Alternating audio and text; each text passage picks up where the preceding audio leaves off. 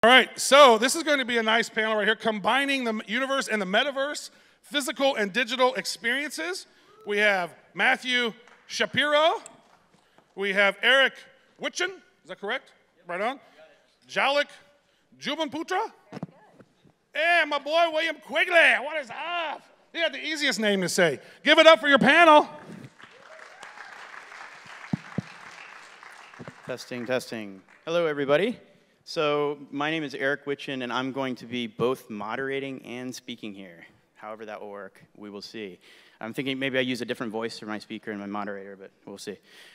So I started out as a 5-year-old boy as a big baseball card collector. You know, that migrated into a little bit later in my life into wine, watches, whiskey, and now I am the anonymous CryptoPunk Defiance Works on Twitter. So I come to you mainly today as a collector.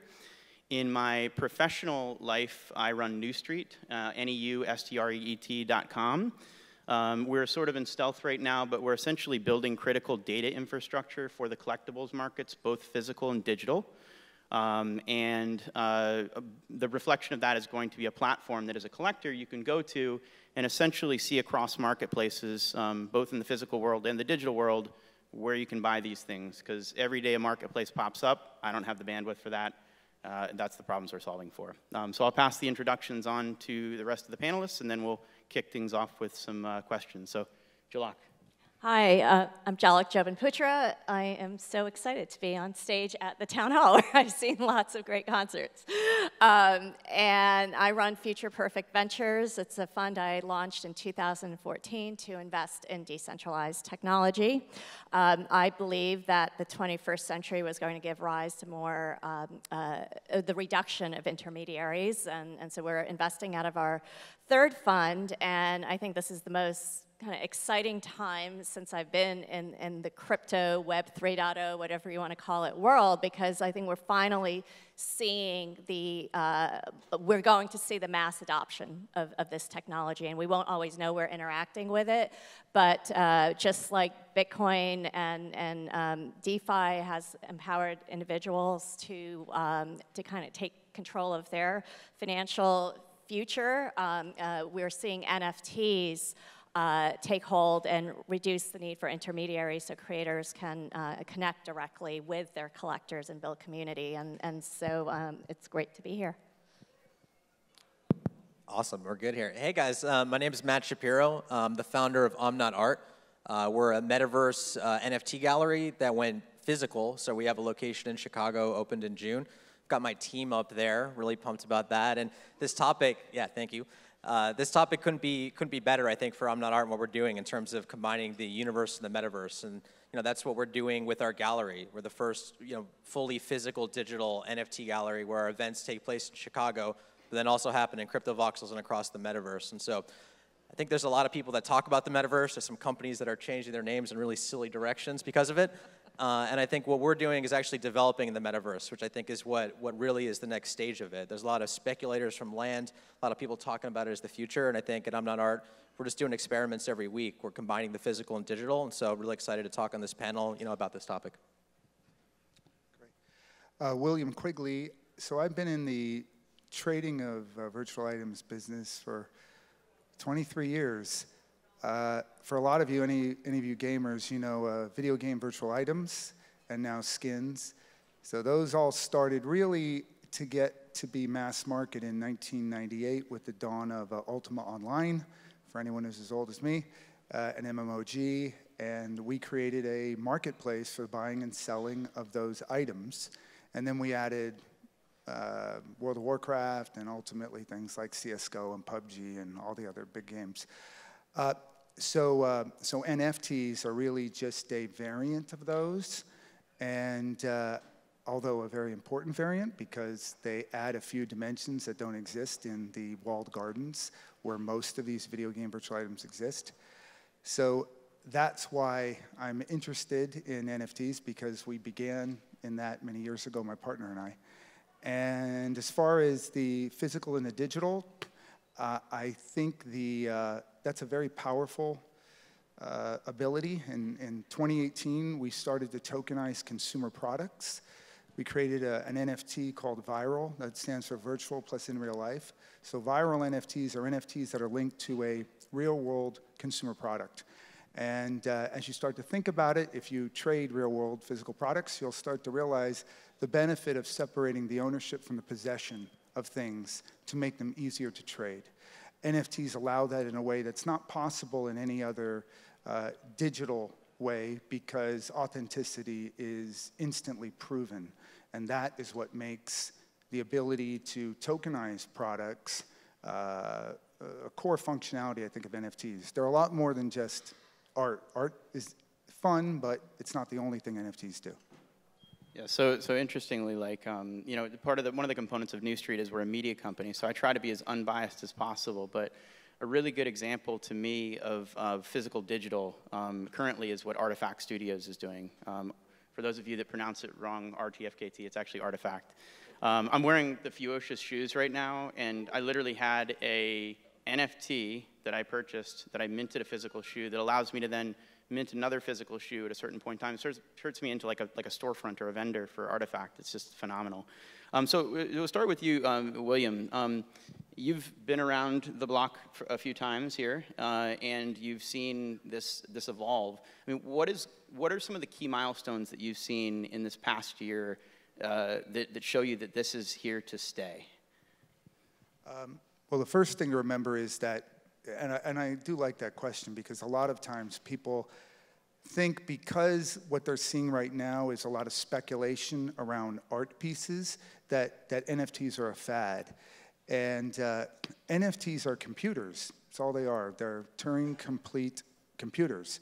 So I would say if you had somebody said, oh, I think my Angry Birds game is going to get dull and boring at some point, that must mean smartphones are fads. I think the same thing about NFTs. Well, you might get bored with your NFT collection, but NFTs are simply transportable computers. Whatever you can do on a computer, you can do on an NFT. So NFTs in the last year have gone way beyond media files, and now they are bearer instruments. They are gig economy conduits. They are an ability to tokenize almost anything and trade. So they have become really a way of just, if you look in the in-game economies, they're ways of actually earning a living. There are people on Wax who are making $50,000 a week just playing games and harvesting assets and trading them on decentralized exchanges. Those are all NFTs. While it seems like everybody on Earth is aware of them, almost no one is. You know, the people in this audience are like the 0.001% who actually are doing something about it. So in the next 3 or 4 years, of course, hopefully we get a lot bigger mass market. But for now, it's still nascent. Yeah, and I think in a way it's like, you know, we've had the internet, we've had computers for 30 some odd, 40 some odd years, and people have been creating on those those computers for a long time. And the fact of the matter is that you now have the ability to prove that you can own something. It's a revolutionary. I mean, the proof of ownership is everything here, I think. Anybody want to add anything to the big milestones for you've seen around 2021 before we get to what we see going forward? Yeah, I think we've seen a lot of physical galleries start to open. You know, obviously Bright Moments is doing really amazing things out of Venice, now in New York, Crypto New Yorkers. You've got Super Chief here in New York, and you know what we're doing in Chicago is really trying to build a community around this space, Web3 space. And what we found is that a lot of this NFT kind of boom has happened during COVID, and so this conference is a great example of what happens when all these people in the community come to one place. And so I think what we're doing in Chicago is really kind of a use case for, you know, a type of kind of community that can be all over the country, all over the world. And so really excited to continue kind of like building in Chicago to show what's possible. But kind of that to me has been kind of the big milestone, is actually seeing the physical connection, and now NFTs kind of displayed like in a physical way. So excited to see what the Museum of Crypto Art does and kind of the full future of that. You have Art Blocks opening their house in Marfa. So I think this year was really the beginning of kind of the physical element of that, and yeah, excited to be a part of that. And from the investor perspective, you being the investor on our panel here, I mean, what do you see as the major milestones in 2021 that sort of told you that, you know, this is here to stay, this is not going anywhere? Yeah, I mean, we started investing in this space a few years ago, and it was around the idea that NFTs are, I mean, it's just like Bitcoin, or it's data, it's computers, and the programmability element was particularly interesting, where you not only had provenance, but you could also create kind of different types of use cases around it, different business models around one NFT. And that was a concept that, that I think started taking hold this year. And what I love about crypto and Web 3.0 is that it's open source. So you put something out there in the world, and then creators are the ones, developers, creators are the people that find the new use cases, right? And so we've seen that happen with, I mean, and going back to the physical, so we in 2020 with COVID, I mean, this happened, and I do a lot of fintech investing, and you know, we saw it with more traditional crypto or tokens take off, and trading take off, and I think people just were at home, online, experimenting, and now we're going to see, you know, the actual physical manifestation, like the Bored Ape Yacht Club. The fact that there was a line, yeah, and I think this was a pivotal, I mean, you talk about pivotal moments this past year, right? The fact that NFTs could serve as community, could serve as, so I think NFTs can be anything, frankly, and the fact that people wanted to connect in person, in real life, and want to continue to do that, and that's only one use case, one business model, but and then the play to earn is another one, and then collecting one art pieces is another one. So and then being able to borrow and lend again, you know, and use it as an asset, and so all of this started coming to the forefront. But I agree with William that very few people in the world understand what's really going on, and it's you know, it always happens slowly and then all at once, and this is going to hit in a bigger way over the next couple of years. Yeah, the community-driven ownership is massive. I mean, the community aspect of it makes these things that maybe shouldn't be as valuable as they are, well, probably undervalued. I mean, it's all about community ownership and validation of that ownership. And then I would say also the new business models that creators are creating. So we're an investor in a company called Curio. They just had a Fast Company article yesterday on their partnership with building out with the Wolf Society, the creators of Law and Order. And they're creating a murder mystery participation online and NFTs that are going to give out clues, and you can trade those NFTs. And so, and a year ago, I don't think the creators were thinking all of this would be possible. And so it's come a long way.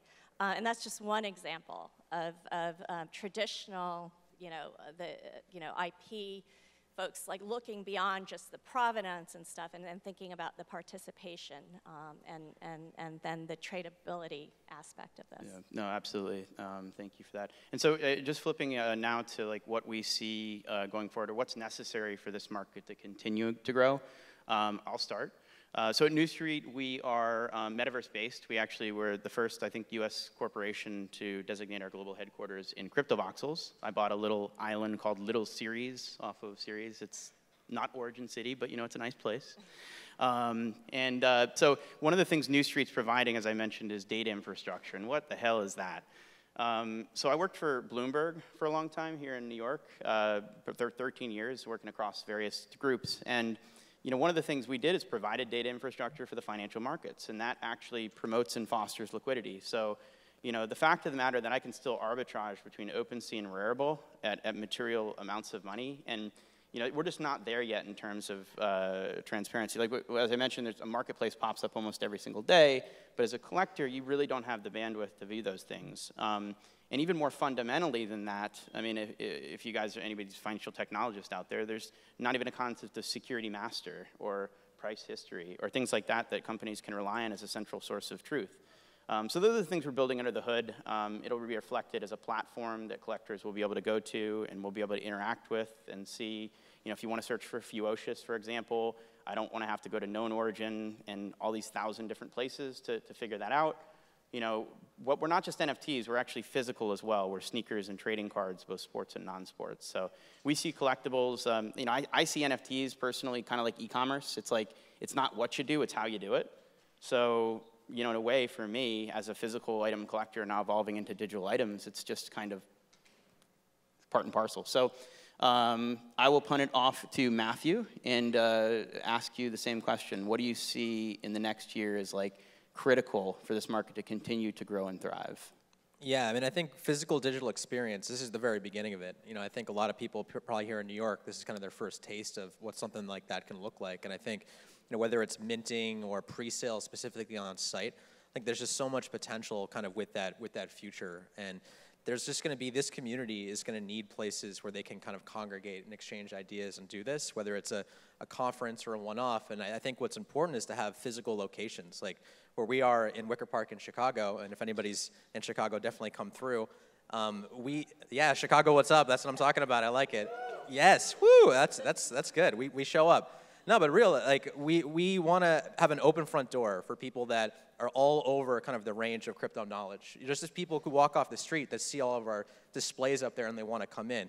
And I think that we're creating kind of this ecosystem around Chicago where all of these people who have been, what's up, McDonald? I see McDonald in the front row, holding down Chicago yesterday. Appreciate it. No, it's just there's so much opportunity, I think, with a physical location. And I'm a big fan of Ethereum. And not to talk bad on anything else, but I'm a big fan and believer in Ethereum. And Ethereum doesn't market itself. Like, you can look, if you're watching a baseball game, if you're doing anything on social media, you're going to get advertised by a lot of other L1s. Ethereum has never approached it like that, which is why I think it was able to kind of get where it is right now. And so I think, like, if you look at our gallery, we're selling Ethereum NFTs. And, I'm not saying that it's always going to be like that forever, but I think there is a real education process that's really critical to this moment. And I think onboarding people responsibly in the ecosystem is incredibly undervalued right now, and that's what Art wants to do. We want to create educational resources.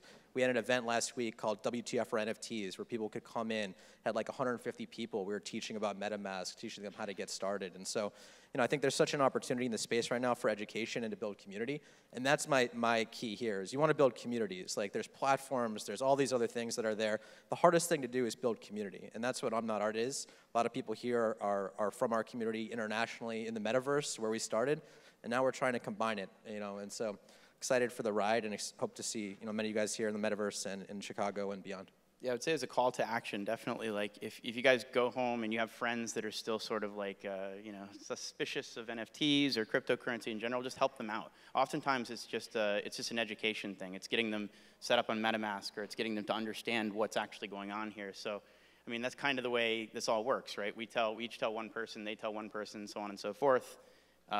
We just have to do it intelligently. William, would you like to take the question about what you're looking forward to in 2022 and beyond that could sort of make or break it for this industry that we're in? Well, 2022 and beyond, depends how beyond. 2025-ish, we'll have the dawn of wearable, properly priced augmented reality devices. That is both a very good thing and a very bad thing for those of us in the industry right now. But the metaverse, or whatever Mark Zuckerberg decides to call it, the principal revenue model of the metaverse will be NFTs for sure. And whether those NFTs are imprisoned in a walled garden or whether they are free to trade is the $64,000 question. And so I think going out 3 years, 4 years, that's sort of something I'm thinking of. And then more near term, NFTs, 2022 we'll start to see what I talked about before, NFTs that have nothing to do with media. You don't see the NFTs. They are digital objects that perform tasks. There are companies that employ 25,000 people to collect fees. That's all they do. That's their job. You can collect fees and distribute them to 1,000 people instantly as somebody's feeding money into the cash register with no people with the smart contract. So those companies, something's going to happen. There are tens of thousands of companies that have one job to verify the authenticity of a document. That's like NFTs do that in their sleep. So I don't know what those companies are going to do. And this is maybe what you call creative destruction. But this is the subversive nature of NFTs. They are just portable computers that are going to start doing things. In gaming, we call these things bots. But they're generally not Turing-complete bots. NFTs are. So that's something 2022, 3, 4 is going to be very powerful. We won't talk about it that much because you don't see them. It's just tasks get done, and your cost to do them is going to start to be compressed. So that's beyond just the media side. The media side is fun, and it's interesting in games, but as I said, it's not the only thing NFTs will ultimately do for us. Yeah, as a technologist, I actually learned about NFTs through a project called Origin Trail that was doing like supply chain logistics, I think they still are, around NFTs. So it's very much a technological vehicle that holds media sometimes, but doesn't have to, and there's a lot of other things it can do. What about you, Jalak? What are you seeing?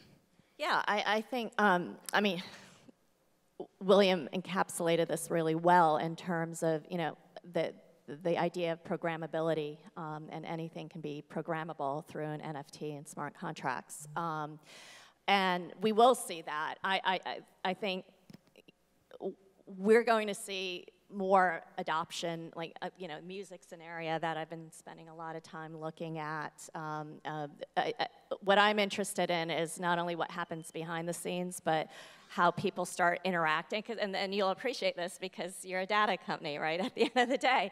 And so we're going to be collecting so much data on how people are interacting with these NFTs, and that's only going to be able to create like new business models and new use cases around it. And so I am excited to see that data. And we've always invested a lot in the infrastructure behind, you know, digital assets. And we invested in the first generation wallets and exchanges in 2014 around crypto. Started investing in middleware and tokens in 2017 and 18, and so what we want to see is the infrastructure, the price discovery, a lot of stuff that you're working on take hold, and so then, you know, you need to have those more efficient markets, and whether it happens behind the scenes or it's consumer facing. We're going to have more of that infrastructure in place, just like we do around, you know, Bitcoin now, and the transparency that exists. We're going to see that around every single type of NFT, and that's what we're investing in. That's what I'm excited about, and then I think that's going to help, you know, the creators, the collectors, and then all the businesses using NFTs in other ways. Yeah, no, very, very good point. I think time-wise, we're about to run out. Is there any final words that anybody wants to throw in here? Wise words of wisdom for people? Use a hardware wallet, definitely? Yeah, hardware wallet for sure. That's one I got. Hardware wallet for sure. I think just experiment. Like, that's what we're doing. We're throwing stuff at the wall and seeing what happens. I think a lot of the people here were like just kind of constantly scrambling or putting it together and showing up and getting it all. And that's kind of the nature of the space. It's kind of like a gold rush going on. It seems hard to sleep. Prioritize mental health and experiment and just do fun shit. Like, that's literally our business model. Do fun shit. Throw bangers. Like, we want to throw big fucking parties. Like, literally. Because that's what people want. We want to give people what they want. What do people want? That's what it boils down to, parties. right? It's fun. We want to have fun. Exactly. Like, you know, Exactly. like I started New Street because I like these things better than I like stocks.